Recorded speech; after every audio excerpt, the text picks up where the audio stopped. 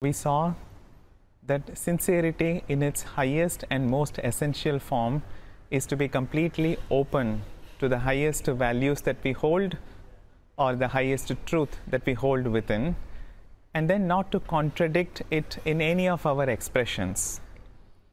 Well, if this is the highest form of sincerity, how do we reach there? Let us see two practices that will help us to cultivate this sincerity. The first one is best illustrated through a story. And this practice is something that we can practice in order to add value to everything that we do. So the story goes like this. Once Prophet Muhammad wanted to start a new enterprise and he needed a lot of riches for that. So he told all his followers to give as much as they can. Some of the followers gave 1/3 of their wealth. Some of them gave half of the wealth. And one disciple even gave all the wealth that he possessed. And as this was going on, one very poor lady came and then she offered her wealth, which was nothing but 3 dates and a small piece of wheat bread. Now looking at that, all the followers started laughing at her. Oh, what a small gift. No, it doesn't amount to much. And then suddenly Prophet Muhammad told the disciple that, hold on, the previous night he had a dream, he said. And what happened in the dream? He said the angels came with a pair of scales, and in one scale they put all the riches offered by the disciples, and on the next scale the 3 dates and the small piece of wheat bread from this poor lady was kept.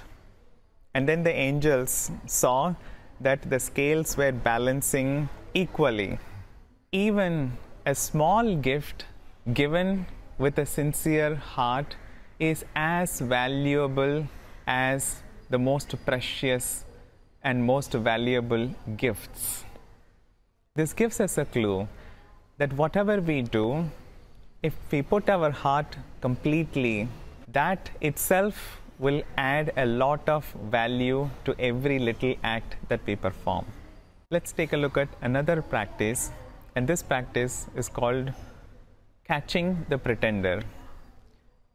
Imagine a situation where a discussion is going on with a lot of friends, and one friend expresses an idea, and immediately everybody else agrees to that idea, telling that, oh, it's a great and beautiful idea. It so happened that you had a slightly different idea, but something in you blurts out that, oh, I also had the same idea, and I was about to say the same thing. And then everybody else appreciates you also. And this is a situation for practicing sincerity. What do? Well, if we want to be really sincere, the first step is to learn to step back within ourselves and observe what is going on there. And as we step back and observe, it is important that we should not start analyzing what we see. We try to see the thing as it is, and then we will observe within ourselves that, well, the mind had an idea, but the vital wanted the appreciation of all the friends, and therefore it was hijacked by that desire, and then it blurted out, oh, I also had the same idea, and it misrepresented its own mind.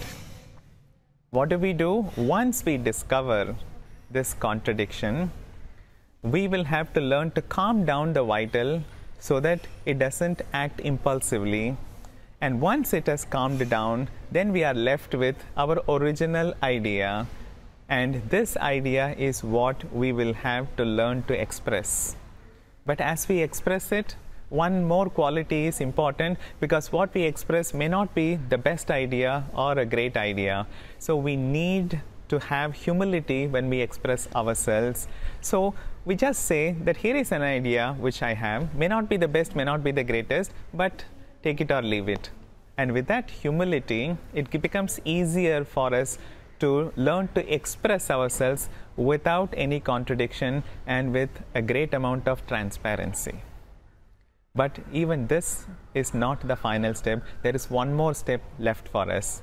Because this is not the best idea that we have, as a third step, we need to refine the idea and then take it deep within ourselves and present it to the highest part within ourselves and allow the idea to undergo a modification and a transformation so that the idea gets aligned with our own highest part, and then we get ready to express an idea which is aligned with the highest truth of ourselves.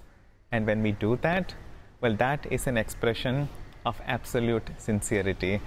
So these two practices, which if we can practice at every opportunity that we get, that itself is an excellent beginning.